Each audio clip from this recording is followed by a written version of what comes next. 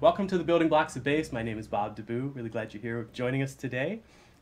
This episode, this YouTube video, whatever, our practice session today, is all about where are the notes, which is directly related to, shameless plug, my new course on Open Studio, and you can find a link for that downstairs. And if you hurry, if you're seeing this after the fact, if you hurry before Friday, there's a discount that you can get for $27, I believe, which is awesome. And we'll walk through some of the course, but I don't want to talk too much about it before we get going. Let's start by tuning up, because if we're going to find where the notes are, and this is really so much about playing in tune, getting our claw position together, and all of this is based around Smandl's positions. So we're going to deal with half position, and we're going to get into some higher positions too and talk about how those work out. So let's start by tuning. So I've got my tuner here. I like to tune to a piano if I can, or a tuning fork if I can. Oh, I do have my tuning fork close by. So I really dig doing this. And most of the times I'll just have it in my bass bib, but it's off right now. So let's call this our A for today, okay? So you got your bass, let's catch an A. Okay, cool. From there, I like to grab this harmonic that's at the A string on the, where the A would be on the D string, where we need to find where those notes are first, right? And catch where the D would be on the A string. If you play those harmonics, they should sound the same. So, all right, those are in tune. Great. So I'll give you the open strings. Here's G, D. You've probably already tuned, which is good on you, but just in case.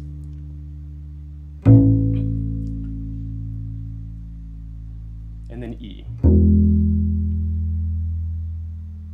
Cool. All right. So let's get into it. We're going to look at this is our first position that we're going to deal with. It's not called first position, it's called half position. And it has to deal with the lowest notes on the bass. So we're talking about, this is specific to the upright bass, by the way. We're talking about getting our three notes in each position, because we only, on the upright bass, we use our index finger, middle finger, and pinky. Let's just talk really quick about how that works, okay? So it's really important to try to get on the tips of your fingers to get an optimal sound. Play these notes with curved fingers. Keep your thumb behind the neck. That's just, however you can make it sound really good and feel right, that's the ticket. But having good technique can get you there quicker. So that's what we're talking about here too. So let's look at what we have just with the first finger in half position, okay? So where our first finger would go, this is F, right? So right there, you can tell I've got my elbow up, I'm pulling back. Now when you're playing on the lower strings, right, the tendency is to want to break the wrist. But a good rule of thumb, and I learned this from Michael Moore, amazing bass player, not the filmmaker, but amazing bass player, who talked about the striker method, or striker technique, where you're going from the flat part of the back of your forearm into the flat part of your wrist. So just like this, almost natural, as if your arm was hanging down, make it look like that. Now that's a bit of a trick to make happen when you're on the lower strings, but that's kind of what I'm trying to go for. So if we look at the graphic down here, we see this is half position, just the notes on the first finger. Let's go through them. So we've got F, B flat is on the A string, then E flat on the D string. And you see that I have them notated here in Roman numerals. So I call the E string 1, the A string 2, D string 3, and of course the G string 4. So let's go to the G string. This is 4. With our first finger on the G string, or the fourth string, away from you, that's A flat. Okay, so you can see on the graphic here too, I have notated F, B flat, E flat, A flat. Let's go through them again. So F, B flat. Now try to hear these as you're moving. It's one thing just to move your hands, put your fingers down where you think they should go, but we really do need to listen to these for them to be in tune. Right? Play on the tips of your fingers. A really good exercise to work on the length of your notes is see how long you can make these notes ring for. Okay? It's going to be different on different basses, different setups, right? Okay, so let's do our first little test here. Where's A flat? Play A flat. How about B flat? E flat? F? B flat? F? E flat? B flat? A flat? E flat? F? B flat? I know Costa's laughing at me right now if you're still watching. F? E flat? A flat? B flat? Alright, I couldn't fool you. Awesome. You know all those notes down there. And that's like home territory, you know what I mean? So knowing these notes down here, that's really super important because that's the low end, that's the foundation of the bass. In my course, Where Are the Notes, we deal with all these positions going up. But before we get into that, let's check out what happens with the second finger. So now, again, with the upright, typically we use what's called the claw, and there are different methods of fingering on the bass, but we're talking about the most widespread common one, which is the Smandl method, right? So what we want to do here is keep our first finger where it was, over where the F, the B flat, and the E flat, and the A flat were for first finger in half position, and now we're going to involve our second finger. So with our second finger, we'll play F sharp. Now, when we get into the second finger here, we can start to use our open strings that we know are in tune to check our pitch as we go. So what I like to do is play this F sharp, and then play my open D string. It should sound fairly pretty. It's like an inverted major third, right? Or a minor sixth. That's a little more obtuse one, but let's go to B. So on the A string, second finger is B, and you can check this. You could check this with the G string and do a similar type of idea. So it's a minor sixth. It should sound pretty though. It's like an inverted major third. Or you could hit B and play the open E string to hear that perfect fifth. And it should sound pretty round. Now, if you have any issue, if it sounds like it's out of tune, that's really not a problem, right? We practice that. But if it is out of tune, if you notice it's out of tune, just fix it. You know what I mean? It's not a big deal. Let's go to E. This is E on the D string. So our second finger is going to play E right there. And of course, you could check this with your open string. Now, I talk about checking, but I'm listening. If I hear any like beating, that doesn't really sound right to me. You know what I mean? I got to move that right back down to really get in there. Again, play these notes as long as you can. How about A? So A is where our second finger would land in half position on the G string or the fourth string.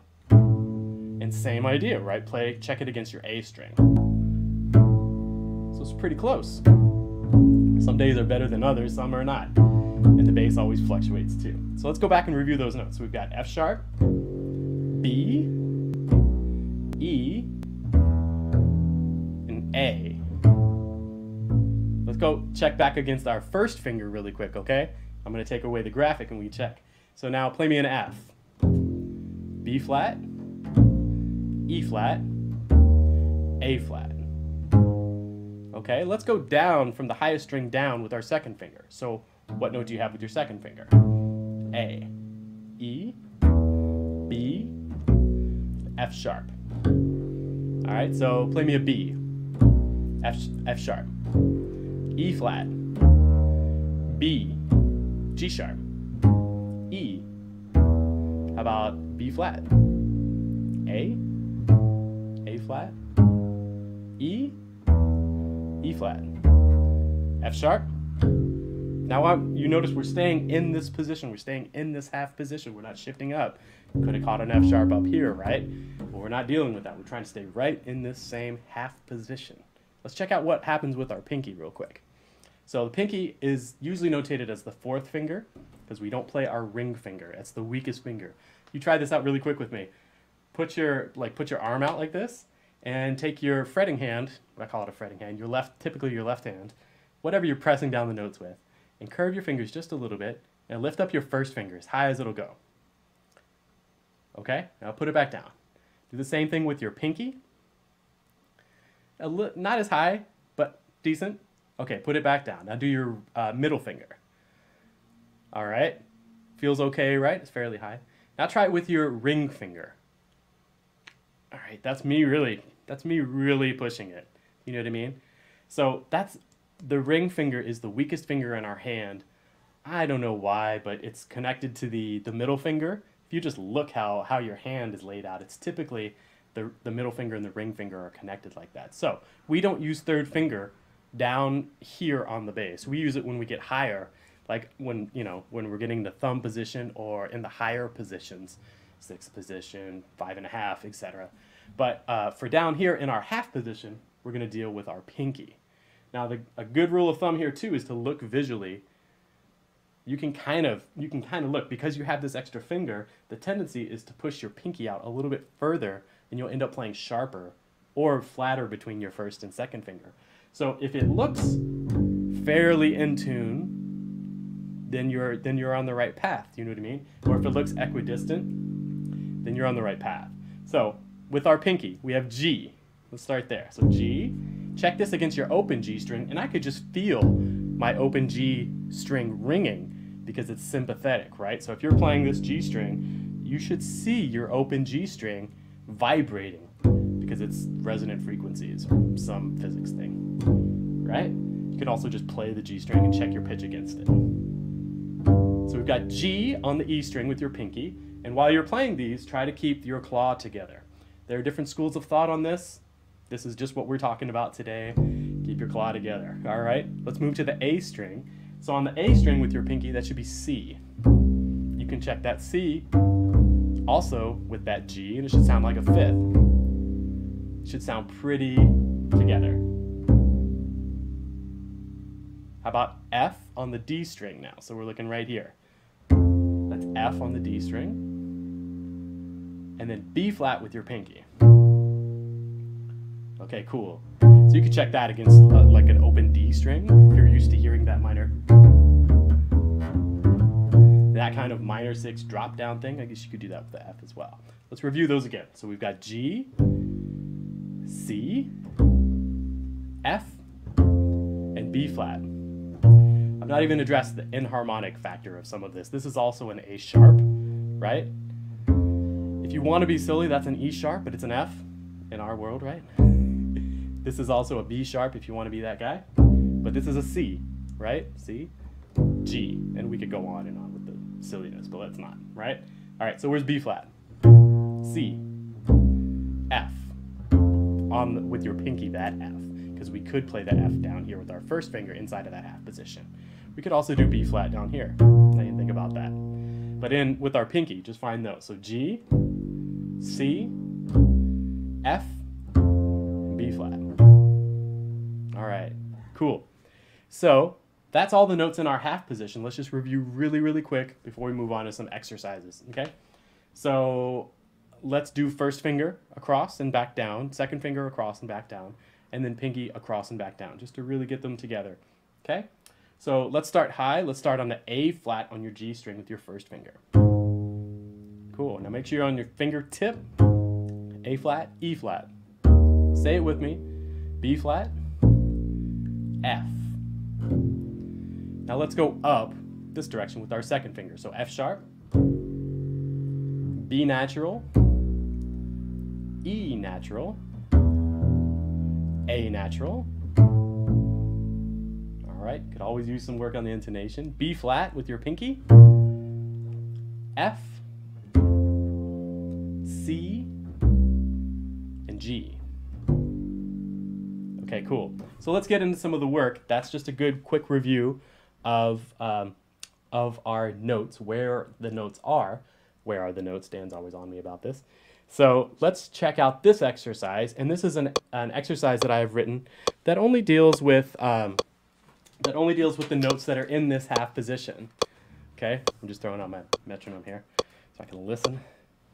So check this out. This is utilizing all these exercises and etudes that I have in the course, and this is directly from the course. Check downstairs for a link.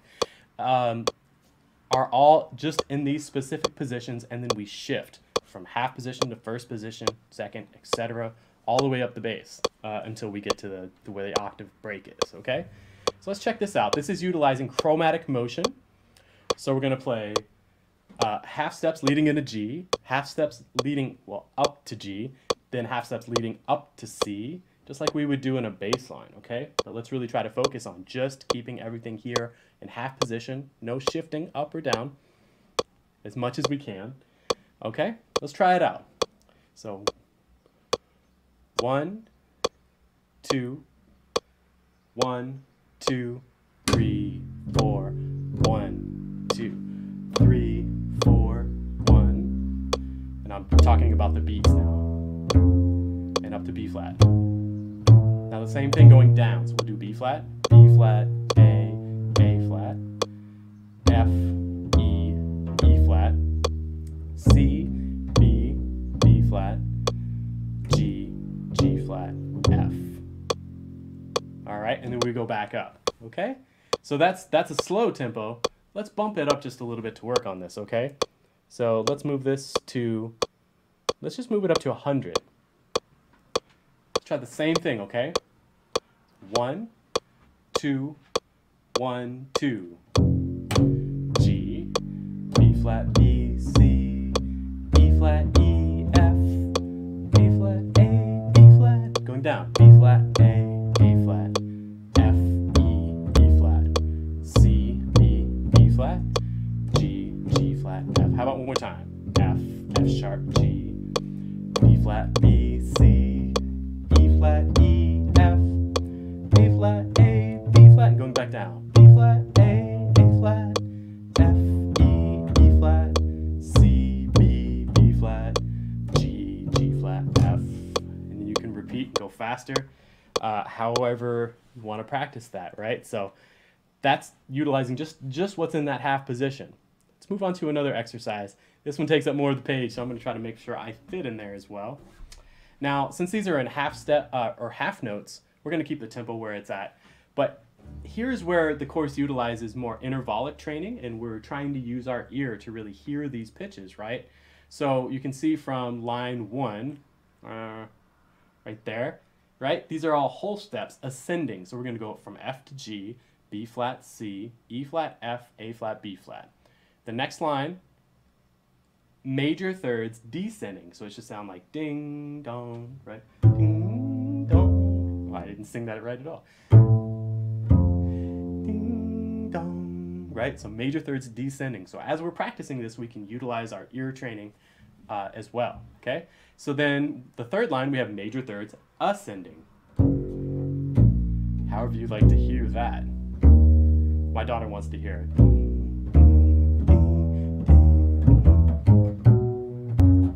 A little stir it up, you know? So major thirds up, you can utilize that in a certain way. And then finally, major seconds or whole steps descending. So anyways, should be clear cut. We can keep the metronome. This is at 100 beats per minute. Try this with me, okay?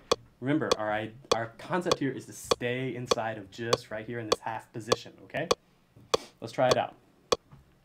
1, 2, 1, 2, 3, 4. Now, as you're doing this, try to hear the next note that we have coming up.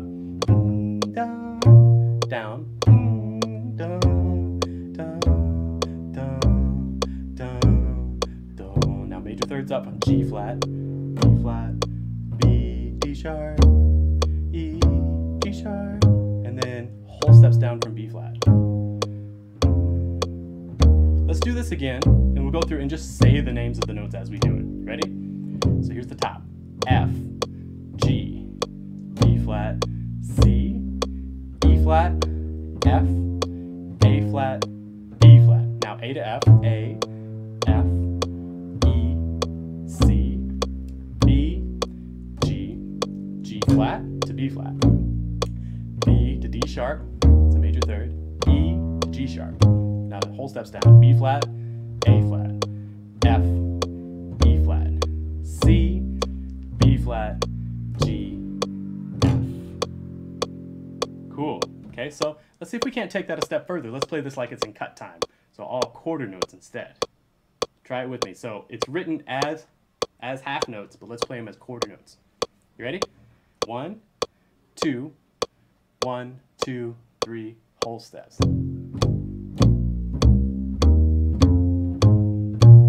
Major thirds descending. Major thirds ascending from G flat. Whole steps down.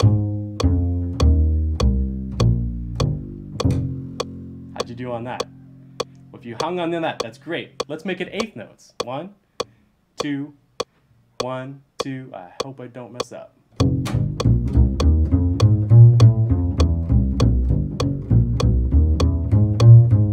about repeat that?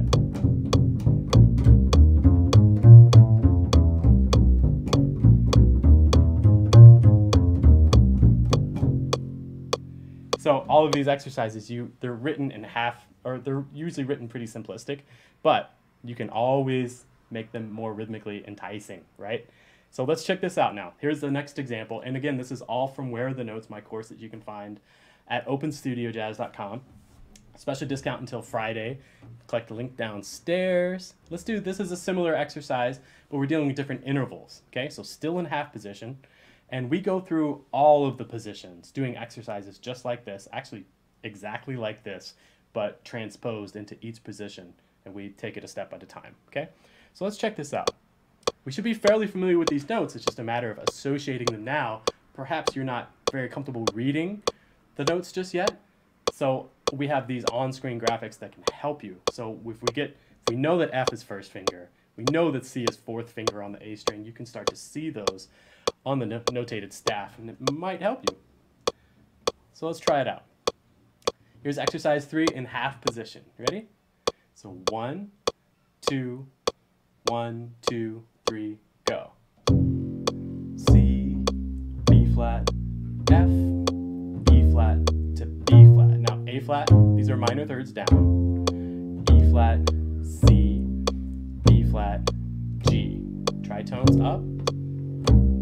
B to F, E to B flat, G sharp to E, D sharp to B, B flat to G flat. Let's do it one more time. F, C, B flat.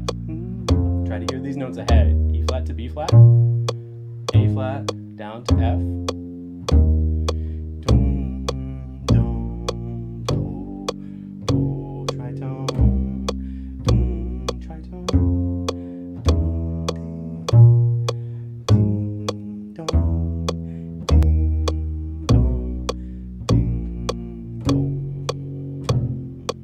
Let's try them as the whole, the quarter notes now, okay? 1, 2, 1, 2, 3, go.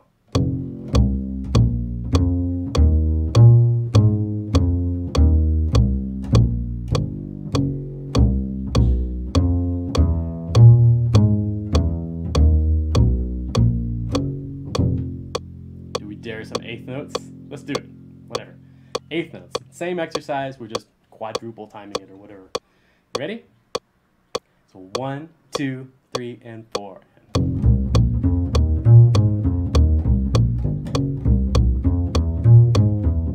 Again, for me.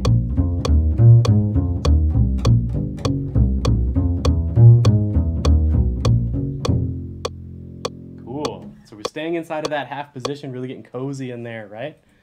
All right, let's check out 1 or 2 more exercises of the examples from the Where Are the Notes course, and then we'll move into another position, all right? So here is just exercise. You know what? Let's skip this one. This one is a little bit more musical. We're going to jump to exercise 6, okay? And this deals with finding some actual chords inside of just this half position. So it's basically, I have all the chords notated above it. Let's just play through and see what it sounds like, okay? Again, you can find the PDF downstairs. Just click down there. All right, so here's example 6. 1, 2, 1, 2, 3, 4. F, C, F, B flat, F, B flat.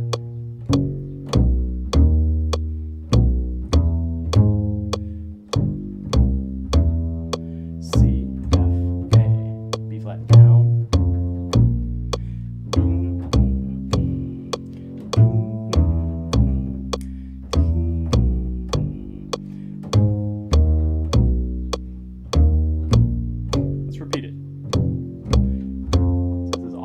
Position, right? Try to stay right in the pocket there, right in this groove. Don't shift up, don't shift down. As long as you can make the notes, that's what we're looking for.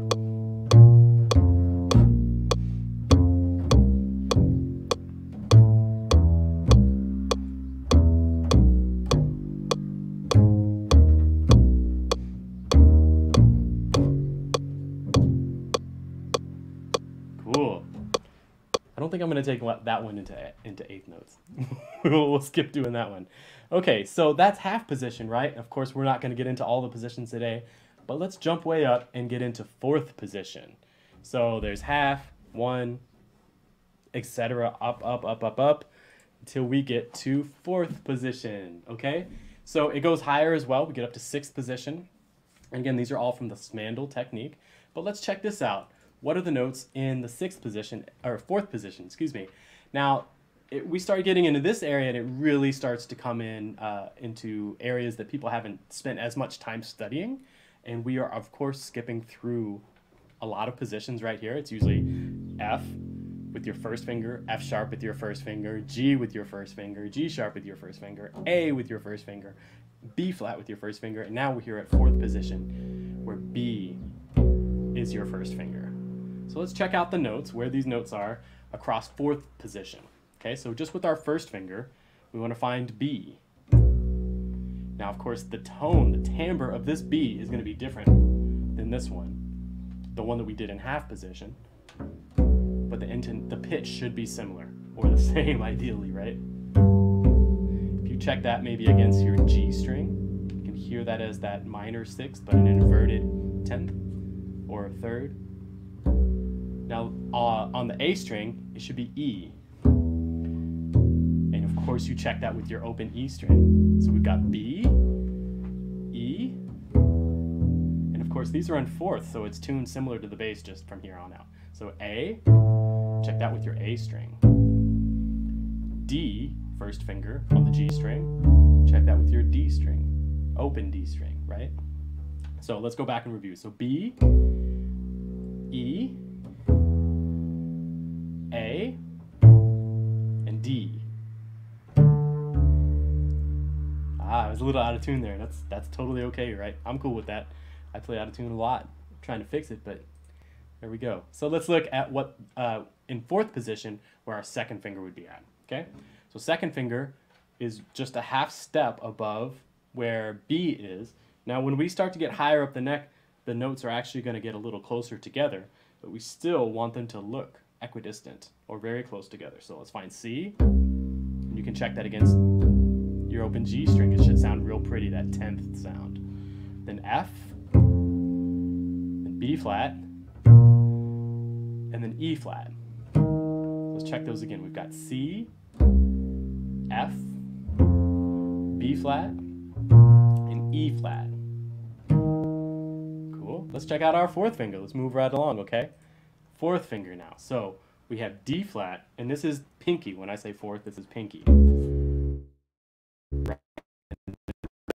You're up here, but that's all right. That's what we're dealing with. So we've got D flat or C sharp, G flat or F sharp, B, you can kind of check in with your E string there, and then E finally on the G string. So again, we have D flat, G flat, B, and E. Okay, cool. So this is fourth position, right? Let's go back and just review. First finger, B, E, A, D. With second finger, we have C, F, B flat, and E flat. Let's check out the fourth finger. D flat or C sharp, G flat or F sharp, B natural, and E natural. Okay, cool. So that's great. We learned like what those pitches are, right? But we want to get really comfortable in these positions, and that's what's up with Where Are the Notes. That's one of the benefits that we're trying to, or one of the things that we're trying to get better at. So here is an example from fourth position, and this is our example 4. I don't think we hit it in half position. I think we skipped over this guy. So, but let's check this out now, okay? So the first line that we have here is all tritones, okay, in different positions, or not different positions, but with different fingers, right? So we're gonna hit B to F, and then we're gonna jump up to our second finger and play C to G flat. And we're gonna shift that same idea over to the next two strings. So we've got B, F, C, G flat, and it can really be a game changer to say these notes out loud. You can have a different connection with them, right? So now on the A string, first finger, we have E. So what's a tritone? B flat, then F to B. Same thing on the D and the G string, A to E flat. I hit them both there. And then B flat to E. Right? Okay, so that's cool. That's the first line. Let's look at the next line, which is major thirds up. So we're going to hit B natural with our fourth finger, major third. Do the same thing with our second finger to D. So you can see we've got this position, this like pattern that's going on. What's really tricky is to keep the fingers out of the way and make these notes as long as possible. And of course, play in tune and think about what notes you're playing at the time, right? So let's try it. Okay, so here's exercise 4. We're in fourth position. Try it with me. You ready? 1, 2, 1, 2, 3, 4. B, F, C, G flat, E, B flat, F to B natural, A to E flat, B flat to E. Now our major thirds, B to D sharp, B flat to D, G flat to B flat, gotta use my brain here, F to A, D flat to F, and then C to E. Let's try it one more time. So tritone. Now try to hear these. Really connect the notes too. Play on the tips of your fingers. If you can keep your fingers curved, that's great too.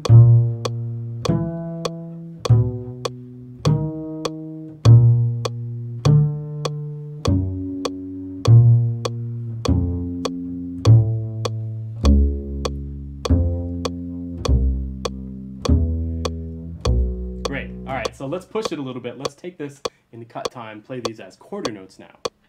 You ready? 1, 2, 1, 2, 3, 4.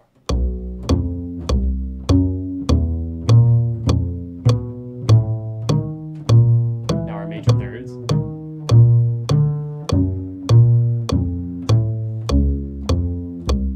How about again?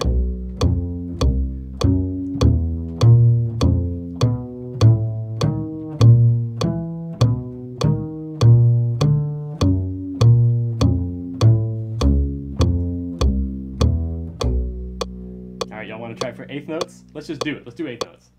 So 1, 2, 3, and 4.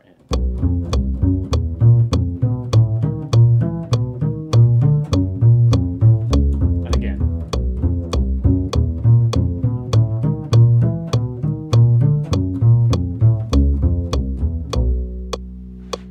Cool. So that's fun. To me, that's really fun, and we're working out this dustier position. You know what I mean? So, all right. Let's check out one more, just really quick, in fourth position. We'll just do this once or twice, okay? This is the same last example we did in half position, except now we're figuring out how to hear this in fourth position. Try it with me. 1, 2, 1, 2, 3, 4. So B, F sharp, B, E, C, F, A, F, B flat, D flat. Where are these notes? Yeah. B, F sharp, B. Now E flat, B flat, G flat.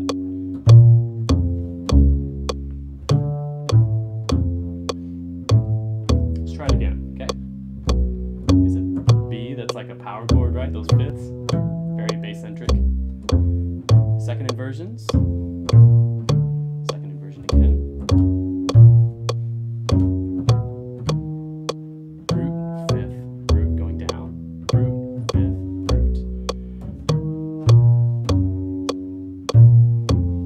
These first inversion minor chords.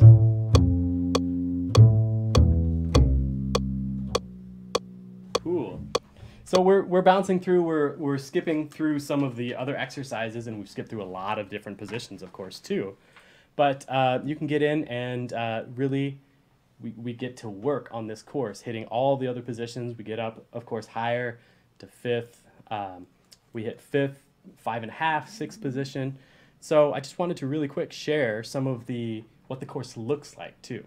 So we'll just check this out, and I'm always, I don't know how I feel about seeing this, but it's hard for me to watch these back. So let's just do it together, huh? Make it easier. So here's what the course kind of looks like when you open it up in Open Studio's page. I'll just let this jam for a little bit here. We were on B flat for the 3rd and a half. Now so we were just B talking natural about at the 4th position. 3rd and a half position, and then bouncing. And again, into we've 4th hit a B position natural here. before. Back when we were in half. Now, if you look in over first here, position, this B natural is on the A string. You can see that we've got all, and you've got these 3 different camera angles, which I really like. So you can see the left hand happening here. Big difference. You can see the right hand happening here. The sound quality, right? You can slow all this down you just want too, to be which is aware really of cool. that. Listen as much as you can to your, to your instrument when you're A bunch practicing. of on-screen Well, examples here. when we were Just in bounce 3rd and ahead. half position. So we can That's see a all of mouthful to these say. here.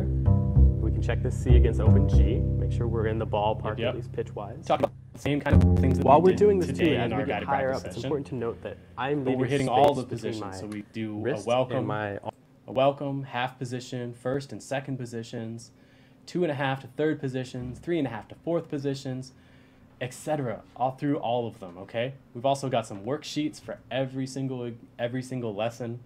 You can just do audio versions of the lessons if you just want to listen and practice along that way too. So I just thought I'd share some of and Open Studio makes this look so good here too with these different camera angles where you can see how we're playing the notes here in our left hand and when we're plucking in the right hand, just to check out technique and things like that too. So like I say, it's, So again, we have C sharp, F sharp, B, and E. Checking against open strings, all the fingers, all that stuff B, too. E, A. So anyways, regardless, I'm very proud of this this new course, Where Are the Notes, and I think it's really going to be beneficial to people that have just started playing upright. If you're coming from electric bass, moving to upright, or if you're just getting used to upright from another instrument as well, or even if you've been playing for a while, these are good exercises to go through and revisit where these notes are in all of the positions. So it was definitely, eye-opening for me to make the course and get through it again and be like, okay, where is this note? Where are these notes in the 5th position? Et cetera, et cetera. So anyways, that's my spiel on that. You can get the course very cheaply downstairs. It's $27 until Friday, which is a pretty crazy deal. So, all right. So I'm going to head on into the comments and see what's up. Let's see. Where do we leave off? Left off with Alexandra. All right. Dave is always here with some good advice. Lately, I've been clamping on a snark tuner to my bridge between the G and G strings for... Is this cheating? My intonation is getting better. Hey, so you know what? I usually have one. I did a concert with Peter Martin the other night, and I took my snark off my bridge because I usually leave one there too, Dave. Set it on the stand, and that's always how I lose my snark tuners. I've been through like 4 or 5 of those suckers, and I don't think it's cheating. I mean, it's good to get tuned up, and if you're practicing to work on the intonation, I think that's great. If it is helping your intonation, there's nothing wrong with that, right? Right? There's nothing wrong with that.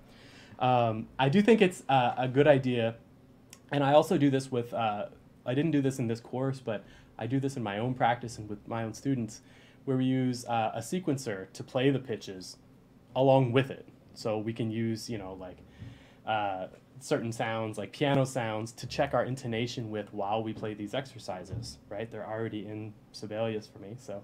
Or checking your intonation with a drone. I think that's a really good practice, and I really like doing that too. So it doesn't help with some of the more, using the different intervals. It's tricky to make that happen, but it can work. So, but good question. If you're just getting started on the upright bass too, and you're wanting to find out or hear or get your ear better in tune, totally use a tuner. I've heard people say don't use a tuner and just use your ear, and that's great too. But if you're really on square one and trying to find where these notes are, use a snark tuner. There's nothing wrong with that. So I might get some flack for that, and that's all right. But hey, and my buddy Costa's taking it to the next level. Of course, we do this with a bow and really get it down. Exactly. And when Costa, as you know too, preaching to the choir, you already know this. do these exercises too, or any of the smandle exercises with the bow, and then you go back to playing pizzicato, and man, it sounds different, right? I mean, the bow just opens up the bass, it resonates in a different way, and your pizzicato just sounds better. But really, why is that? That's because our left hand has to really be like get our feet on the ground, firmly planted on the ground, and feel how to connect that to play arco. So if we can do those arco, then going to pizzicato is going to sound so much better and so much more connected too, which is our goal with these, right? So yeah, but great point, Costa. Thank you. All right, Floyd Shirts, what you up to? Unrelated to this GPS, but what are your thoughts on half-size bass for an average-size adult? Wow, I don't know. Initial thoughts is what's average size, and then even a half-size bass I think is they're technically they're all different sizes too. So initial advice is just really play the bass, see if it feels right, play a bunch of different other basses, see how they feel. But if you're, for instance, hypothetically got a great deal on a half-size bass, and you're like, okay, I really want an upright bass, I'm gonna buy this sucker because it's cheap, but it's half size, maybe it's gonna work. I don't know, maybe that's not this situation or not, but I would say don't buy it. I would say go play a bunch of other basses, and maybe you already have Floyd Shirts, or maybe this is just hypothetical too, but play a bunch of basses. If the half-size bass fits you, it could be on the upper end of a half-size bass. If it fits, if it plays well and you really like how it sounds, that's what's up, you know? So, but just make sure it's for the right reasons, you know? Let's see. Oh, and then Vincent's like, yeah, if you're trying to save space, yeah, totally. It'll fit in a car better, won't it? Hey, what's up, Edelson? Good to see you as always. Thanks for being here. So hopefully this is useful. I mean, I think hitting all these positions is really going to help us too. So, oh, thanks. S Jazz B. Helpful exercises, Bob, especially the tritones. Yeah, to really hear those. And, you know, that's a big point that I'm trying to make in this course too, is to really, we're training our ears while we're to hear what it is we want to play, right? So if you sing ahead of the note that you're about to play, this could be arco, this could be anything that you're practicing, honestly. But the more we're training our ears to hear what it is we're about to play or want to play, then we're going to be a little bit more honest with our music, right? With our bass lines. And it's a constant thing, you know what I mean? But it's something that we can practice. So that's part of this too. Let's see, Dave. I'll also use a drone tone for the tonic of whatever key I'm in. Yeah, absolutely. I don't know if this was after I'd mentioned using a drone or before or whatever, but yeah, absolutely. This totally works. I was just thinking in some of the exercises like that exercise 4 or whatever it was, what drone would we put on for that? You know, to really, I guess you could put on the lowest note that we go to and start to train your ear in that direction. That would actually be an interesting, I might have to try that, Dave. You know, I know that wasn't your suggestion, but that made me think of that, and that might be a fun thing to try. So, but yes, using drones is a great way to tune and a great way to check your intonation and really hear, because you may be playing with a pianist where the piano is a little out. You might be playing with a sax player that's a little out. You have to adjust sometimes too. So we don't have any frets, of course. And we have that luxury. We can move around our pitch a little bit. So, cool. Alexandra, what's up? I like how it's intervals based. Didn't really get that with classical method study. The bow can help find the center of the pitch because you get overtones when you're there. Thank you, Alexandra. 100% right here. The bow can help find the center of the pitch.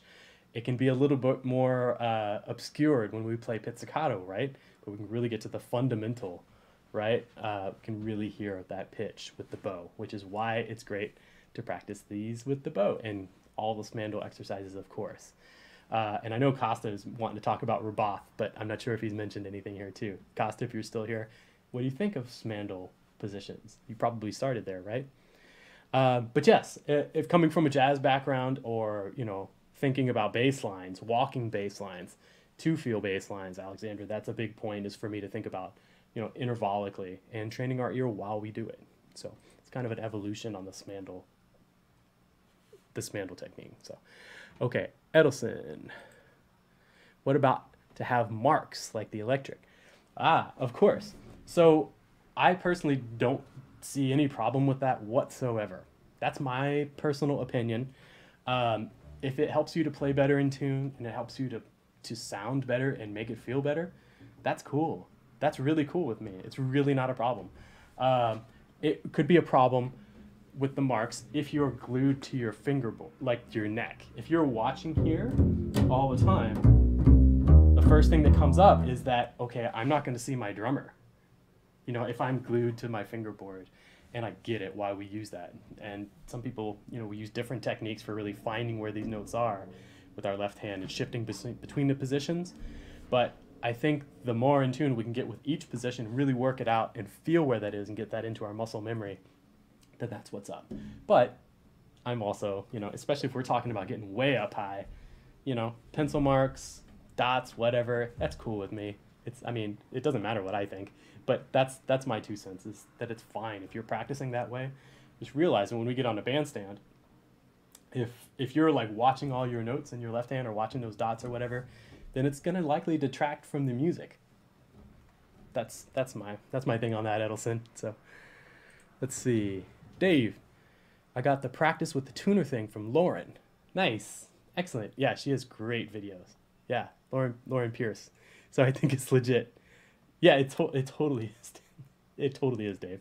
Yeah, I wasn't trying to imply that it wasn't. Absolutely. And I love Lauren's videos too. She does a great job, and everybody over there does. Chris, what's up? Good to see you again. When playing with left hand, does your thumb move when moving between first, second, and fourth fingers, staying in the same position? Mine, I really don't. Let's see if we can, I don't know how well we can do this. So if I stay in half position,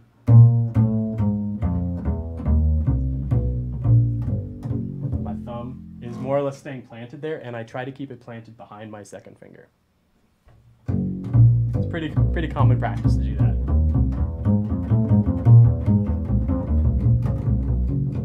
If fourth position too, I don't know, you can't see that probably, but it's really when you get into the higher positions what you do from like up here. Do you leave your thumb right here on the heel? Do you bring it out the side? That's another topic that has to get dealt with. But yeah, what do you do, Chris? Does your thumb move? I think it's good to have it as like a, you know, my buddy Cole last week was talking about a pivot finger when we're in the upper register. And I think the same thing applies with our thumb, or my thumb at least, is that I use it, I can shift, you know, a little bit. I can move my hand, but keeping my thumb planted is really helpful for me. So cool. All right, Floyd Church, thank you as always. Always appreciate you being here. Very cool. Yep, thanks for that tip. Okay, Costa's here. Let's see. All right. Depending on what I'm playing, I forgot my question now already, Costa. I'm sorry. Particularly a repeated bass line, I revert to Smandl, but I don't know. Oh, right, because we're talking about Roboth versus Smandl. Yes, but I don't know which position I'm actually in, meaning position number. Same here. I'll be the first to admit, you know, like that I never really think about positions. I don't think about that. I think about where these notes are and what I'm trying to hear, how to make those notes happen, and try best to keep them in tune. But really going through all those positions and really getting that muscle memory down, you know, that's where it's at. So yeah, Floyd, Cole has some great videos too, for sure. Definitely. So no, that's my new buddy, man. I like Cole.